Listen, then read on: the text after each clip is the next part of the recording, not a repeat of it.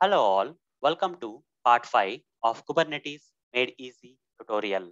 In this session, I'm going to explain one of the features of Kubernetes, that is load balancing. So let's get started. How can Kubernetes perform load balancing? To answer this question, let me show you this image. As shown in this image, Kubernetes doesn't directly interact with these containers. Rather, one or more containers are wrapped by Kubernetes into something known as a pod, and thereafter Kubernetes allocates one single storage volume for each and every pod like this. And then Kubernetes logically groups multiple set of pods which perform same set of functions as a service.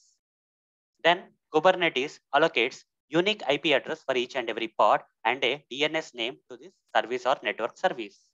With the help of these IP addresses of the pods and DNS name allocated to the service, Kubernetes gets a control over the network and thereafter can perform load balancing across them. This is how guys Kubernetes can perform load balancing. So hope guys you got the answer for the question I have raised at the beginning of this session. See you in the next video session. Thank you. Bye.